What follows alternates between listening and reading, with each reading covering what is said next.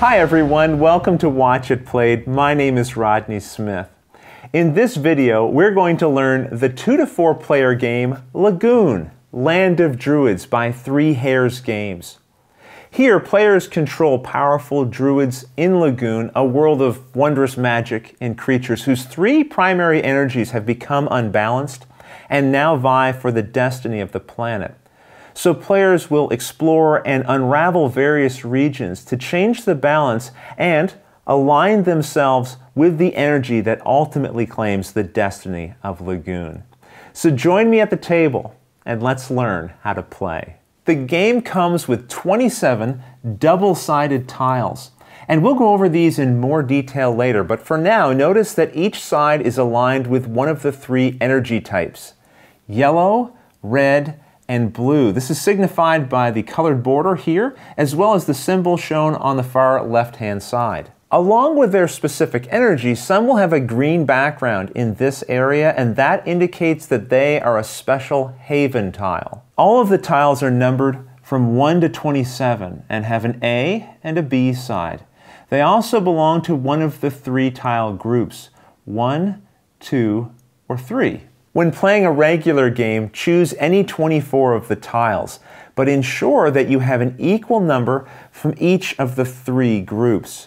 For your first game, you can keep it simple and simply take the tiles numbered 1 to 24 and return the rest to the box. For a shorter game, remove 1 from each group, or for a longer game, include all 27 tiles. You begin the game with 3 tiles in play. You can choose any ones you want as long as there's 1 from each of the 3 energy types and that one of them is a haven.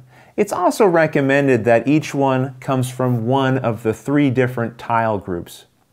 The remaining tiles you shuffle and then place inside of the large draw bag. If it's your first game and you're not really sure what tiles to start with, don't worry. The rulebook offers a couple of suggestions like these 3. And when placed on the table, ensure that each starting tile is touching each other tile. Now each player chooses a set of druids. Although the game is for up to 4 players, there are 8 unique options to choose from, so pick the one that you like the best. These tokens will represent your druids. You will have 4 acolytes and 1 larger elder druid, also known as an eldred. It also has a star symbol to help distinguish it. And each of these tokens have a refreshed and exhausted side. You'll also have a player marker in your chosen color.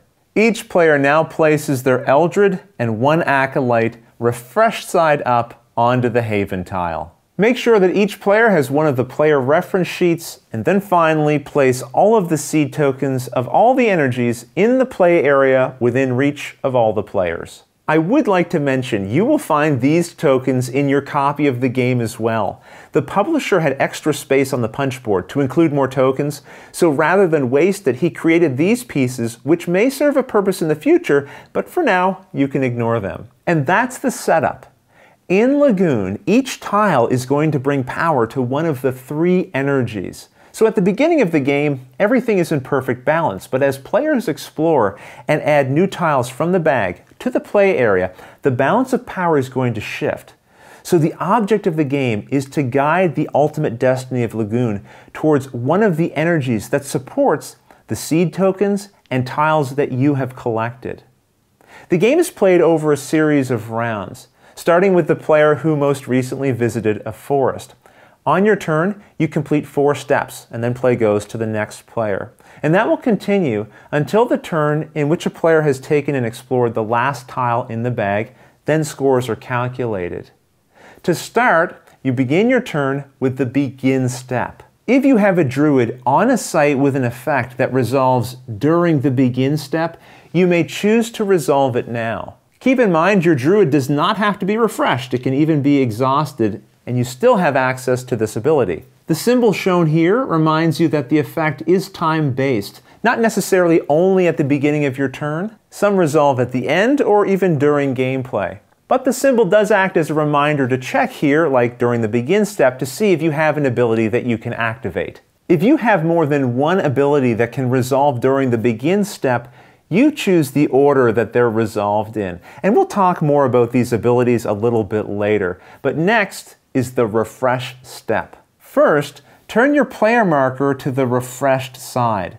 Then choose up to 3 of your druids to flip from their exhausted sides back over to their refreshed side. Now, of course, you start the game with 2 refreshed druids and your player marker, but I wanted to show you how this step will be important later on when you have brought more druids into play and several of them are exhausted. The third step is the action step.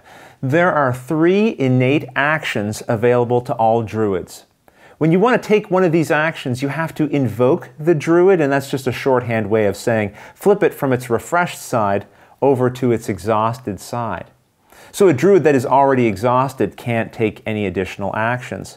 Let's start by explaining the moving action. To move a druid, exhaust it, and then move it to any adjacent site. To summon a druid, flip one of your refreshed druids, and then take any other druid from your supply and place it on any haven exhausted side up. So just to be clear, let's say that this druid was not exhausted and we had another haven here. I could use the summoning action with this druid and then place a new druid either on this haven or on this haven. To use the explore action, choose a refreshed druid to exhaust. Then draw a random site tile from the bag. Each site has 2 sides. So look at both and choose the side that you want to bring into play.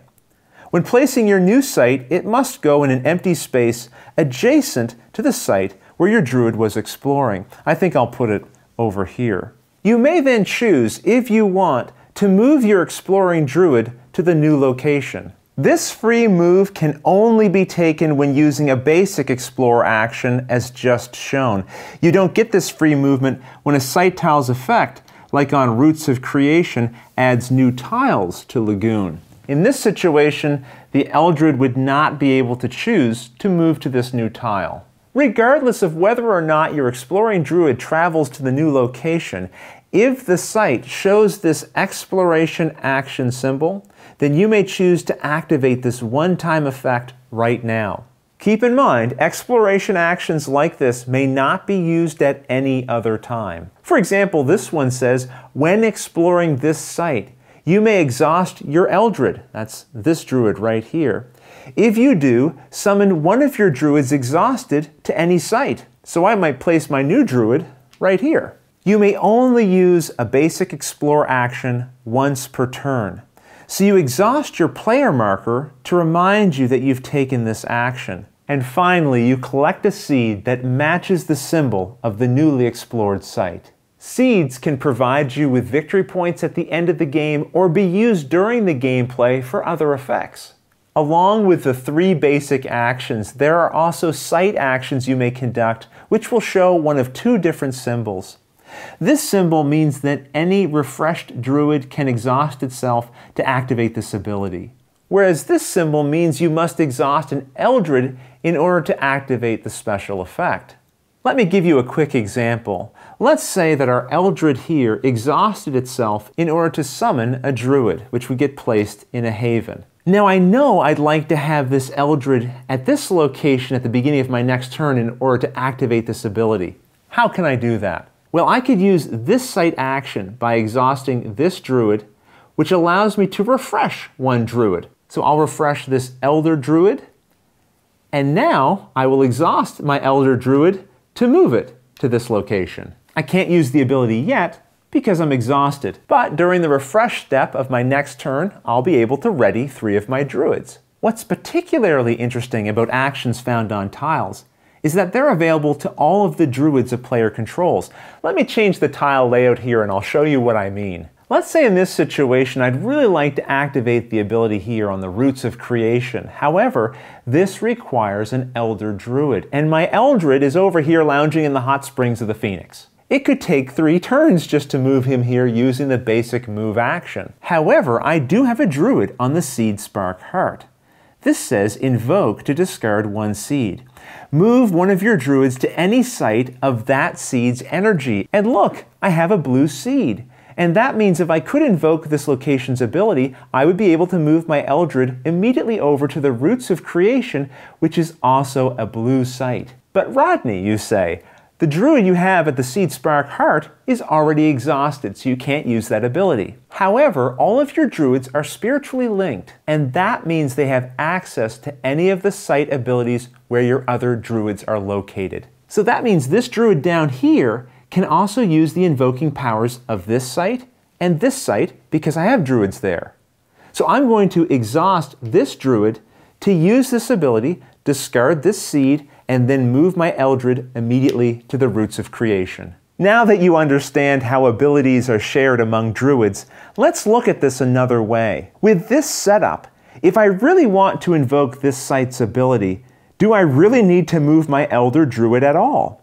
The answer is no, because the druid here gives the Elder Druid access to this ability. But remember, only the Elder Druid can actually invoke to activate this effect, because this symbol requires an Elder Druid. We wouldn't be able to simply flip this basic Acolyte Druid to invoke this effect. I also want to mention more than one player's druids may be on the same site, and they coexist peacefully and may both activate the abilities there on their turn. The final action you can take is Unraveling, and this refers to actually removing locations from the playing area and adding them to your personal collection.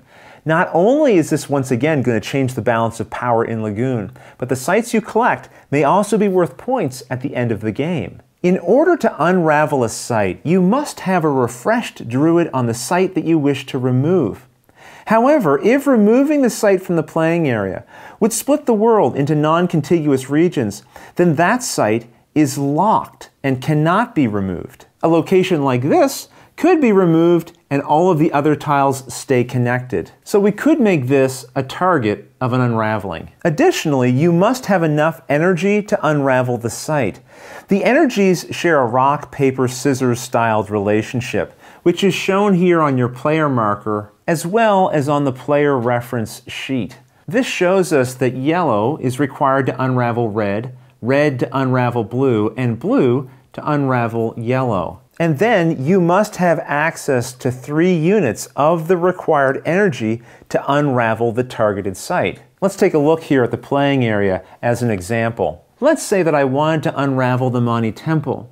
I have a refreshed druid here. It's a yellow site, and yellow means that 3 blue energy is required to unravel it. That means I need other druids on 3 unique blue locations. I do have 3 druids that are on blue locations, but not 3 different ones. So I would need to have one of the druids over here. The druids you count for this purpose do not all have to be refreshed. Let's say for a moment though, I only had access to 2 energy from my sites.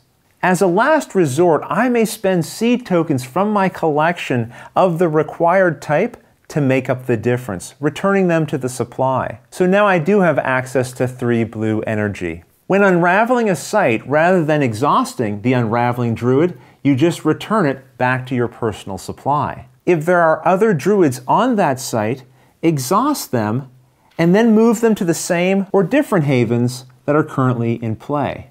And as a tip, it's a good idea to ensure that when you place druids, you put them on the upper portions of the sites so you don't cover up the important text. Finally, you collect the unraveled site and add it to your personal collection. The sites you collect may be worth points at the end of the game.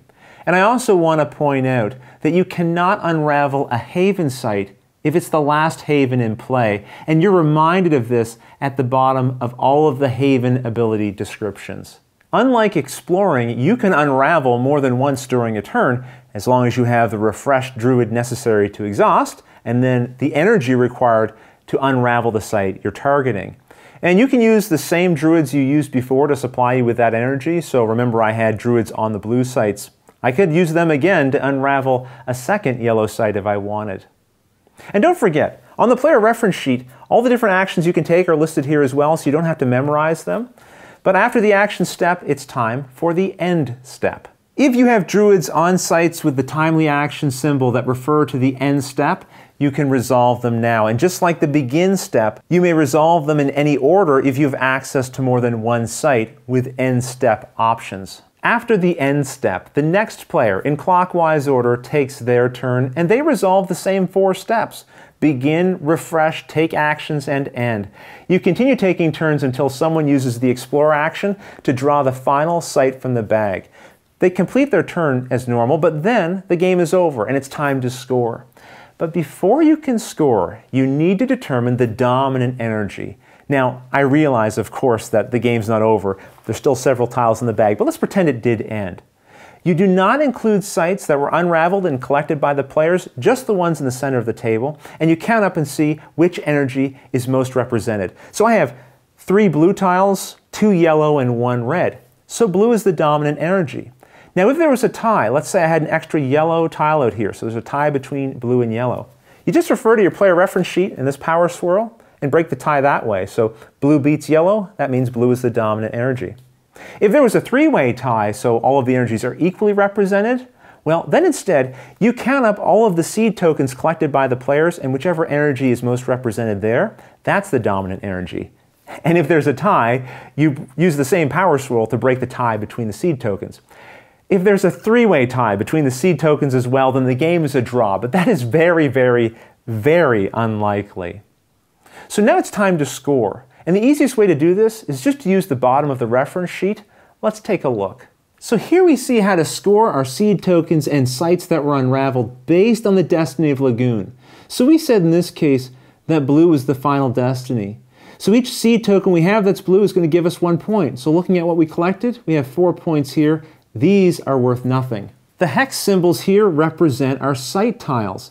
So it says that the yellow and red sites are worth 2 points each. So we have another 4 points here, and this site is worth nothing. Whoever has the most points wins, but if there's a tie, the tied players count the number of seeds they have in the dominant energy and subtract sites of the dominant energy that they unraveled. So in this case, if I was involved in the tiebreaker, I would recalculate my score as 4 points take away 1 for a total of 3. If there's still a tie, then the tied players share the victory. And that's how you play Lagoon. Now, there are a couple of small concepts we haven't covered yet. Let's go back to the table and I'll just quickly go over them. If an effect refers to occupied sites, it means sites where there's at least 1 druid, whether refreshed or exhausted. So in this situation, all 4 of these sites are occupied and this one is unoccupied. And if an action instructs you to move or swap a tile, druids on those tiles travel with the sites that are being moved. We actually have a good example of both of those terms here on this tile. It says you can invoke a druid to swap the invoking druid's tile with any occupied site. Let's say I want to swap these 2 tiles. Remember, I can have this druid access this ability because one of its fellow druids is there.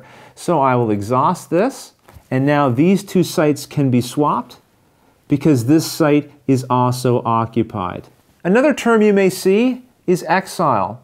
When a druid is exiled, you just return it to its owning player's supply, and then that druid can be brought back out again in the future with a summoning action. Finally, some sites have italicized keywords, and these serve no purpose at this time, but expansions to Lagoon will change that. I should also mention the game has rules for solo play, but I'll leave that for you to discover on your own. When you're playing 4-player, you play in teams of 2. And so you make sure you're seated between 2 of your opponents. But other than that, the game is played entirely the same, with teammates sharing nothing other than strategy, and at the end of the game, there's seed and tiles for scoring purposes. If you have any questions at all, don't hesitate to put them in the comments below, and I'll gladly answer them as soon as I get a chance. But until the next episode, thanks for watching.